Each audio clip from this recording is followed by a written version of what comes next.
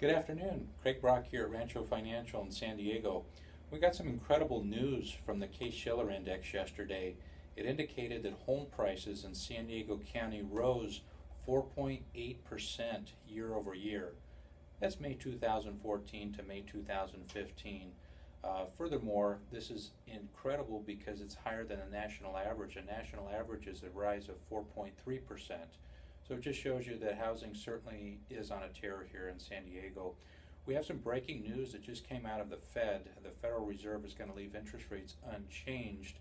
While this may seem like good news, this is potentially more fuel on the fire for real estate. So if you're considering purchasing a home, it makes sense to do it sooner than later because your cost will obviously increase, not only because of interest rates that are predicted to go up later this year, but because the property, a $400,000 property, will cost you another $20,000 if we continue on this trajectory with home prices.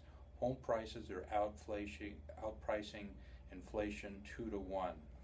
This is a substantial move indeed. Although incomes are not keeping up, San Diego still remains affordable relative to communities like Seattle, and even if you look at areas of Texas. So if you're considering purchasing a home, I'd urge you to move sooner than later. We look forward to hearing from you. Thanks for listening.